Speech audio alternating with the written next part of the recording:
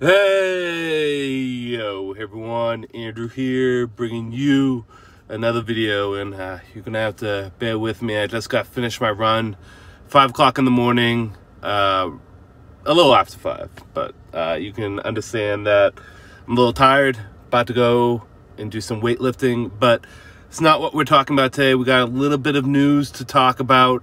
We're gonna talk a little Batwoman, and we also got a little nice little surprise at the end. So Batwoman, it seems as though the TV show is not going to continue with Kate Kane. The character is going to be written off, and a new character is going to take its place and presumably take up the mantle of Batwoman. Be kind of a weird show if Batwoman wasn't the titular character in some way, shape, or form. Now, this is not something new, right?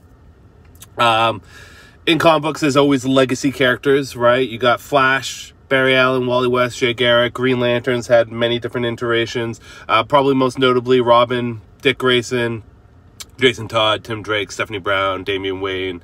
You know, list goes on. But I think this is definitely, I don't know, an odd move. I can see why they would want to do it, because so far the character has been established so much with Ruby Rose in this first season, but at the same time, it seems kind of weird having someone else star in the role of Batwoman and star in this show, especially with a lot of the plot lines and stuff that they laid down. I know I didn't get to finish the season, right? But I know they've introduced Hush as Bruce Wayne Hush. So Tommy Elliott is going to be a major villain, and they still have Kate Kane's sister. It seems kind of weird. I don't know if it's the right decision. It's kind of perplexing me, right? And forgive me with the sunlight. No, that doesn't look better.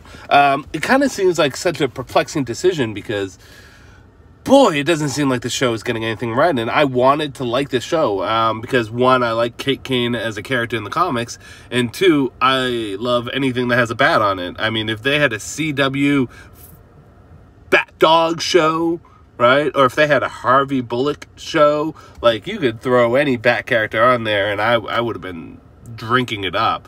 But it's just like, this show is not doing well. It's on life support. They should have just ended the show there. If anything, why not bring Flamebird in and have her become the new Batwoman? Who knows?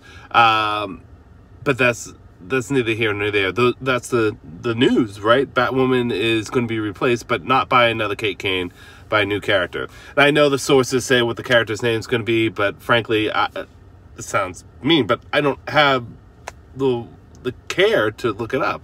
I was going to get back into bed before all this happened, right? I was going to catch up on Batwoman and watch the series, and then it was a fact of, well, now Ruby Rose is leaving, and I was actually kind of interested. I'm like, oh, well, I'm interested to see where season 2 is going to go.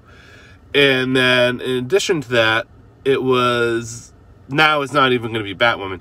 And granted, now I'm speaking out of my ass, apparently Batman killed in the TV series.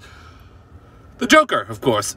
Dude, I really am getting sick of this whole Batman killing thing. It's a terrible, terrible plot line. Batman broke his code. No, see, the thing that's important about Batman is he doesn't break his code. The second you have him break his code, he's no longer Batman to me, right?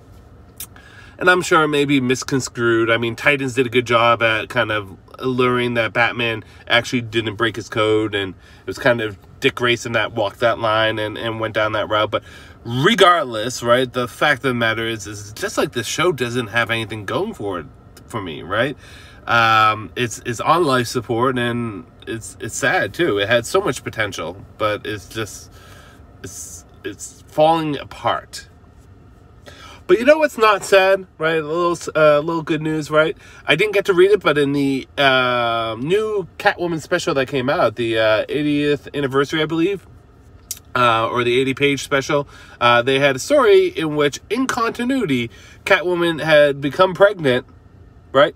And Bruce is now a father again to a little girl. Could it be Helena Wayne? And everything's pointing to this still being in continuity. If this is the fact, this is fantastic news. I said it before and I'll say it again. I'm a fan of comic book families. Kind of like the Starks. I want to see a nice big comic book family with sons and daughters and husbands and wives. I love John Kent when he got introduced. I thought he's been a fantastic addition to the Superman mythos. Damian Wayne, while I was hesitant at first back in 06 when he came in, has been a joy ever since. An interesting character. And now that we're getting a daughter to the Bat family, it's just gonna make it even better, right? It cements the relationship between Selena and Bruce even more. Not to say that they couldn't break them up, I mean, but still, I think that ties them together beautifully. And in addition to that, it looks like we have a lot of potential going forward.